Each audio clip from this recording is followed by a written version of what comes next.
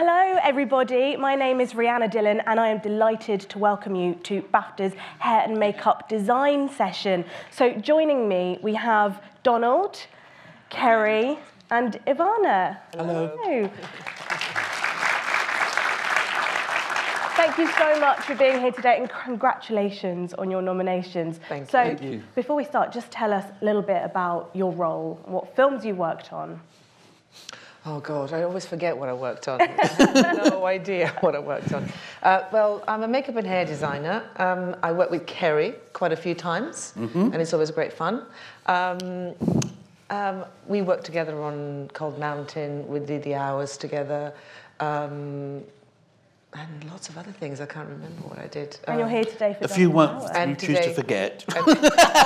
Exactly. And today for the Darkest Hour. Kerry.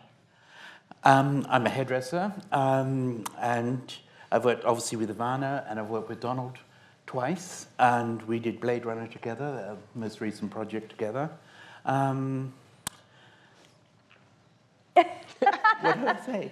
That's you. That's me. And Donald. It's a bit like speed dating, isn't it? I know. Exactly. Sorry.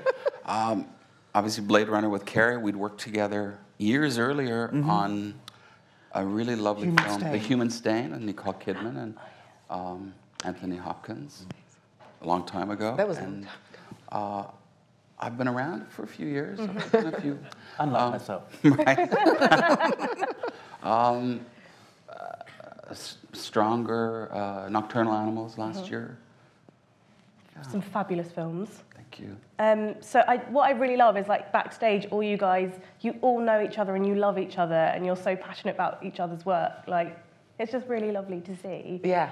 Right, first of all, let's have a look at Blade Runner. Let's have a little clip and then you can talk us through your work. Okay.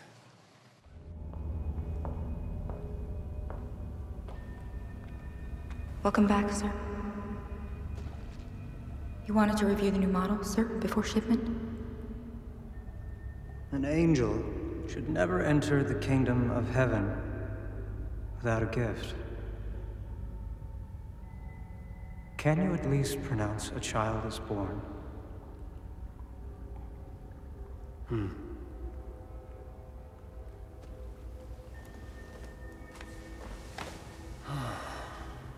A new model.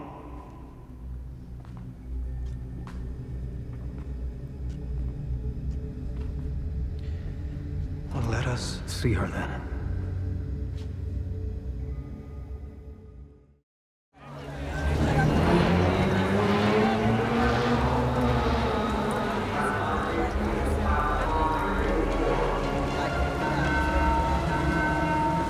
Hi.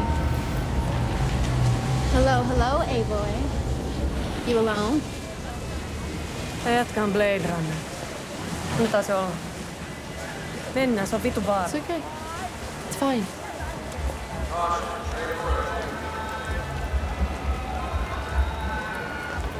Wanna buy a lady a cigarette?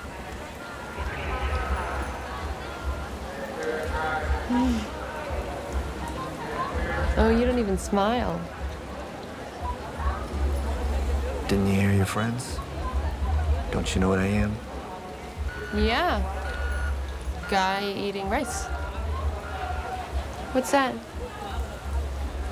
It's a tree. Oh, never seen a tree before. It's pretty. It's dead.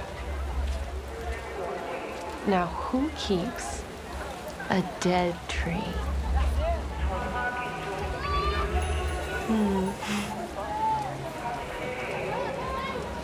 You're not gonna kill me, are you? Depends. What's your model number? Why don't you look under my eye and find out? Oh, you don't like real girls.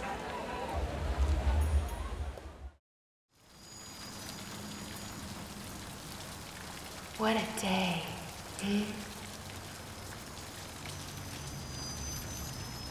You look lonely. I can fix that.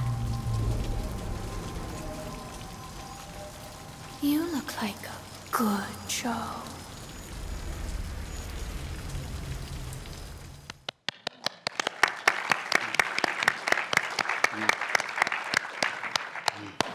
talk me through the conversations that you were having with the director, with the other heads of department to create the design of these characters. Donald, go ahead. It was very collaborative, but really, I'd be lying to not say it was a challenge because we had very little time.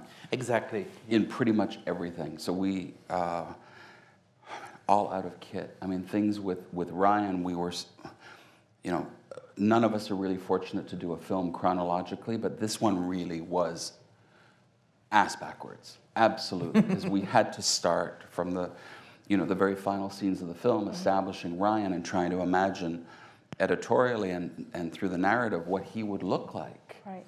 And it always, you know, it doesn't always look complicated to people, but we who do it understand, like, that takes a second, and you get locked into something, and you have one opportunity. And it's a one take, and you've established something, and that's it. But I think the pink joy was a huge source of anxiety. I think so. Yeah. Because everyone's idea of pink, you know, finally, I think when I left LA, I went into the beauty supplier and just thought, oh my God, is it, you know, we were getting sketches from concept, from the director. Everyone's idea of pink, if you ask 10 people, what is pink? They will tell you, well, this is pink. Yeah, you've and got this like is pink. 20 different shades just between. Yeah. And you know, I was lucky enough to have worked with Denis and Roger that I just would go to Roger and say, what the hell, like, what is it? We have no time. It was shooting 2 days later, and we were painting swatches, and he said, bubblegum, just bubblegum pink. Obviously. and you know, but you know, a Cuban girl with a, you know, not an ivory skin started pulling a little bit mauve to it. A lot of pigment. Yeah, and then but that's how we got to it, and then trying to get the blood right so that there was a reflection and this blood looking a little bit pink. It's always a very Roger Deakins thing to have a reflection. And it worked really well and fantastic. Made us look good. And the question is, what color hair is going to go with the pink? Yeah. You know, should it be on the lavender side? Not too pink, not too purple. You know, and sort of, so we were testing basically shop-bought wigs because, you know, that's the only availability we had because we're up against it.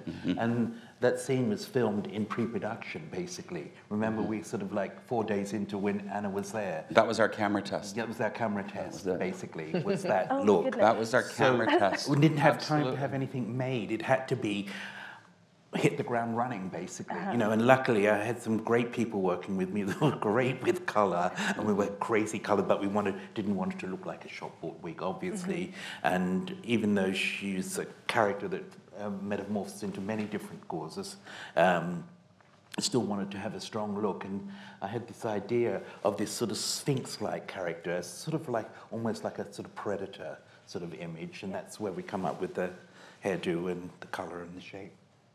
And that reveal of Jared Leto's character, presumably when it is a character like that where they're in darkness and you're sort of, there's that tension, you're waiting for what he looks like, is there a certain pressure on you guys to make it look snappy and for the audience to kind of pull back?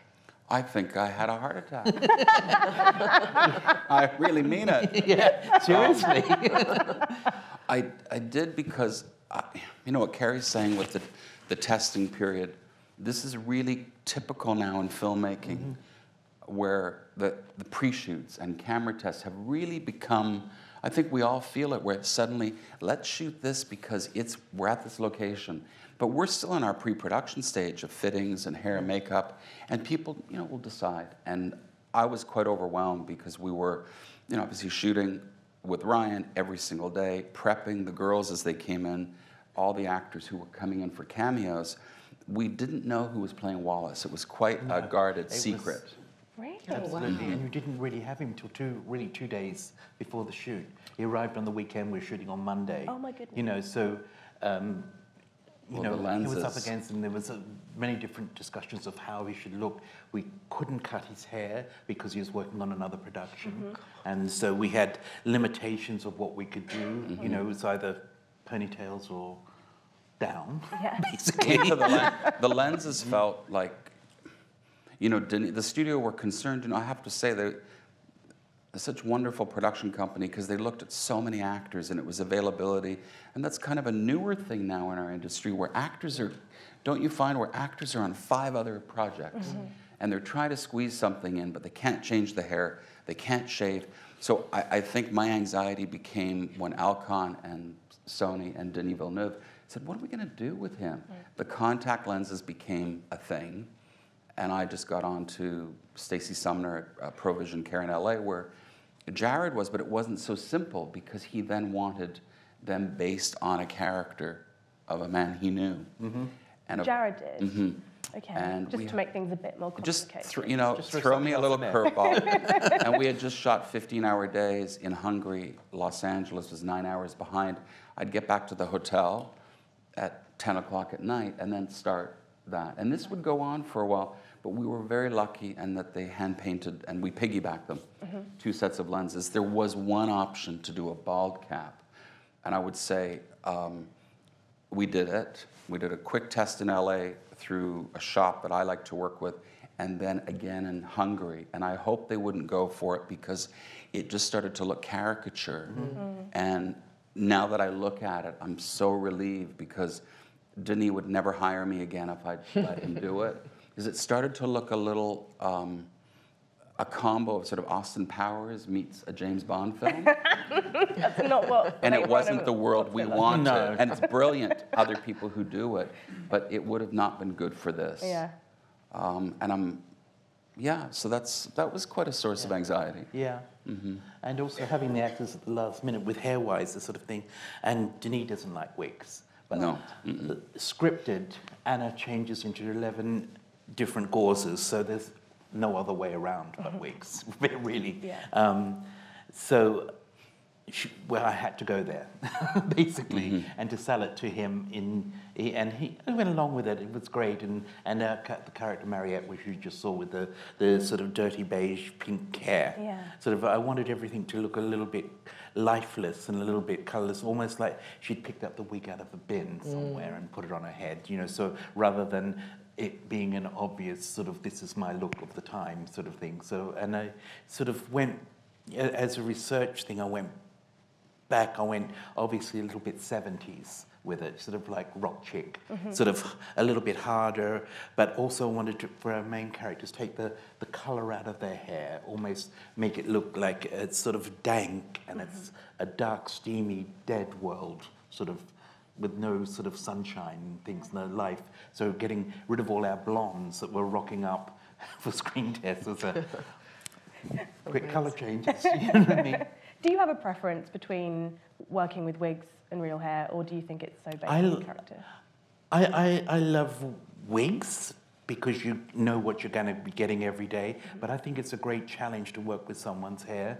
I mean, in this one, we worked, basically most of the actors had their own hair, but in the situation, because of the humidity of the set and the steam machines and everything else was there, it wasn't about structure of hair, it was about keeping it close to the head. And also for the CGI, sort of when Anna goes into different characters and things like this, to be able to morph them in, I couldn't have big hair, small hair, up hair, down hair, sort of thing. So it had to have a sense of closeness in head shapes, so we could morph them backwards and forwards. Okay, well, speaking of wigs, let's have a look at Darkest Hour, and you can talk us through the design of that. Kerry's a wig genius, by the way.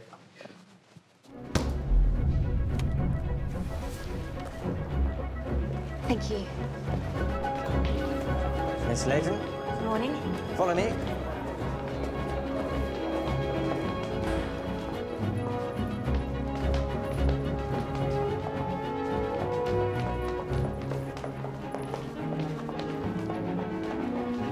Morning. Thank you, sir. Thank you, Mum. What goes on down here? That's need to know, and you don't. The lavatory? For the PM's use only. Sleeping quarters for when you miss the last train. Mum? That's the map room. No women allowed. What department's this? Indiscretion in conversation or any other form within or without these rooms regarding what happens here is a statutory offence, punishable by up to 2 years' imprisonment with hard labour.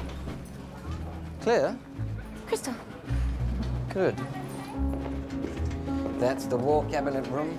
Never.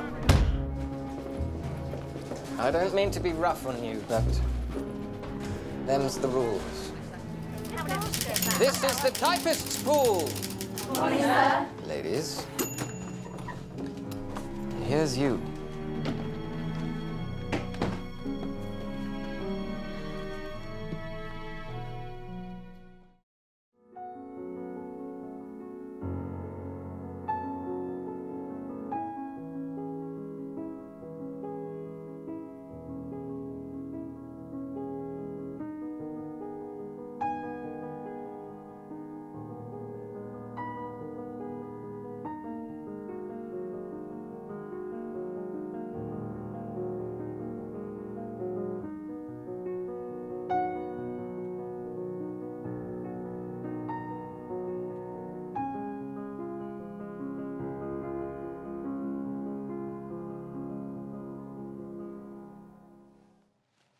That was the first day of shooting. Sorry? That was the first day of shooting. That was the first That was day. fantastic. That was the very first day. Oh my goodness, they really did throw you in the deep end. Fantastic. Do you have something, it's like the complete opposite of Blade Runner, because you have something very specific that you have to emulate. You have to be historically accurate. So what kind of challenges does that throw up? Or is it actually better to be able to work from something? Well, funny enough, I love listening to Kerry, and we worked together a couple of times on different projects. And what struck me with what you said about Blade Runner is very similar to the process that you go through on a period movie like Darkest Hour, because they're very character-driven. So an ordinary, modern-day rom-com might not have the same involved process that Blade Runner had and The Darkest Hour has. So they're two very different films, but the process, I think, is very similar. When you work with very visual directors, which we both have, they have a very clear idea, or not a clear idea, what they want and what they don't want, and you have to provide that. So with The Darkest Hour, the challenge was that we were dealing with stuff, with the material which is very well known to people, historical material that a lot of people know a lot about. And that's always scary, because I always think, people will actually remember the people in question. The newspapers were full of, and in archives, and people remember that time still. And also we do remember a lot of people that we actually depict in this film. So you have to kind of honor that. So you have the great sense of responsibility to do it properly. So that was a bit of a challenge in this one. Apart from that, Joe Wright is incredibly, every time I work with him, I get nominated. So I have to thank him. It's your lucky charm. Well, because he's so visual, and he always has a great idea. And this one was difficult because of the, literally we had to go through a list of characters and go, do people remember what Atlee looked like? And he would go, of course, Ivana. And it was like, really? I don't remember what he looked like. So that's the kind of thing that you have to, or General Ironside. I was like, no one knows. I said, no, they do. He was a very important figure. Everyone knows what, so you have to kind of do historical justice to some characters. And then, of course, what's great about what we do is you provide information that the script doesn't. So when characters appear on the screen, the director quite often wants the viewer to know what's going on in that person's life. Absolutely. So we have this great responsibility to make people look ill or worried or scared or all those different things. Or fabulous. Or fabulous. And so that's the kind of, so that's why the process is very similar in research and application. But yes, of course, this is, of course, as well, it's 1940s, just the turn of, late 30s and 40s. And of course, that wasn't a very glamorous time in history. So that's also quite important, to make sure that people don't look too shiny and too new and too brilliant, because it was a very difficult time. Is there a moment where, you're doing the makeup and the hair for an actor, and you can see them them disappearing and their character emerging? That must be quite a special thing. And I think that's the best thing about what we do, because it literally, a lot of the actors that we work with need that transformation to be able to play the character. And they can't do it without, and that's why Kerry works with lots of wigs, because you need to change. If you don't change person's hair and their eyebrows, you don't change the character. So it's kind of, in a way, you start there, and then you see them emerge, and then they can actually play different characters very easily.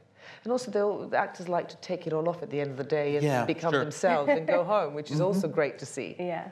To shed that character. And I like to know it's on a block somewhere. That we have it safe. Exactly. Let's talk a little bit more generally. Do you have a piece of kit that you just could not do without?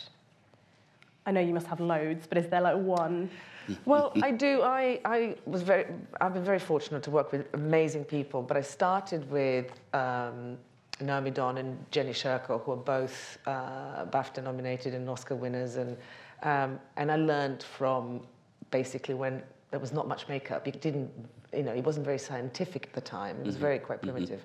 And I learned, Jenny Sherko would always say, if you can do the entire movie out of a Crowland grease paint palette. And I still think today you can. I think that's the only kit you need. It's a very primitive colour combination kit, but you can still, to this day, you can even colour hair with that, you can do anything with it. And I think still to this day, with all the science, that's probably what we need the most. I think we have some images, actually, of Blade Runner, so we could get those up, and then we could, maybe you could just talk a little bit about... Okay, so look, here we have... I mean, looks sort of fairly basic, but how complicated these were kind of really quick. Remember, Kerry, these were sort of pre-tests. We'd get all the BG in. We had a few minutes to sort of play, just so I could get Denis to sort of sign off on intensities of, and that way on the day, he's a very keen eye. I would say more so Roger on the background, and which I think are really important. So the Trash Mesa, really all our groups of background visually would make a statement. And we'd just get them in for a day, and this would be the original reference, obviously. And then elements, I think, thereafter, we just grab. You tease out. Okay, fabulous. That's the iconic testing the wig. Yeah. And the contacts. And the contacts, which, were a fear for me because, actors always say, oh, it's fine, it's really comfortable. Fit in Los Angeles by Whitney and Dr. Sumner, and the day of, they hurt. And, that's... but we had a phenomenal lens tech in Hungary. I have to say it was the best I've ever worked with in my life. Oh, wow. Yes, and she could really diffuse. Yeah, because that was tricky. Right, let's turn it over to the audience then. Do any of you guys have any questions for our panel? Yes, there's a microphone just coming to you. Another question for Ivana. You said that there were a lot of characters where you had to be very aware of how people perceive them because everyone remembers what they look like.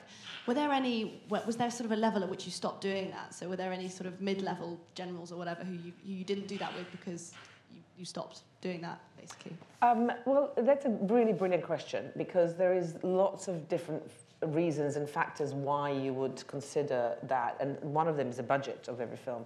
And the other one is the time factor, and then simply the practicality of letting the actors be able to do their job properly. So we are literally, at one point, I said to Joe Wright, the director, and the producers, like, what cast number do we stop insisting that we try and make the characters look like the real people? And we decided that it's not necessarily it doesn't go from 1 to 15. It was literally, we chose the characters and the actors to help the actors do their job properly.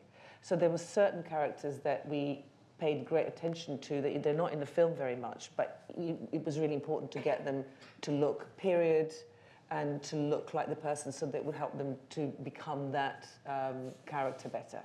So it was a mixture of, certain characters were in it only for a day or two and we spend a lot of time on.